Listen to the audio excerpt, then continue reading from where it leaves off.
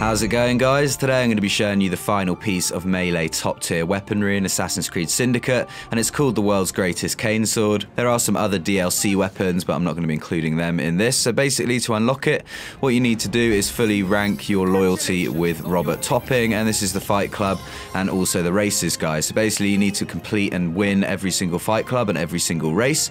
So it's quite easy, especially the fight clubs. The races, some of them can be a little bit annoying. Just repeat them 2 or 3 times and you should be able to finish them. There are actually some skills that you can unlock to improve your driving skills, but I'm not sure if they do actually carry over into the races or not. So this is the world's greatest cane sword. Again, get to level 5 with Robert Topping and you get this. To craft it, you're going to need a special item called the Lenum Vitae. You're also going to need 10,000 pounds, 150 metal and 60 silk as well. It's definitely a cool weapon. When you upgrade it, it becomes really good as well. It maxes out the attack and the stun, but the lethality isn't that great. People have been asking me which my favorite style is, and I do like the animations of the cane sword, but it's not quite as powerful as the kukri, so I still do really like the kukri. It's probably going to be my favorite, but it definitely is a lot of fun to use this cane sword, and it does look really cool. I did also say that I was going to let you know where the kill box is located. So this is a place that I come to get really easy quad and triple kills. It's in Westminster, and it's basically this cargo hijack. So if you don't actually complete this cargo hijack, you're going to be able to keep coming back here and wreaking havoc over and over again. It's definitely a lot of fun, and there's some really cool quad animations here, some cool triples as well. The only other piece of top tier weaponry that I'm yet to review is the Mars, which is the best firearm in the game. You need to fully rank with Ned Winnett to unlock that, and I'm in the process of doing that now,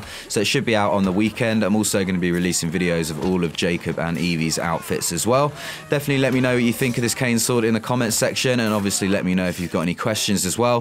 Thanks for watching, please like and subscribe, and I'll see you on the next video.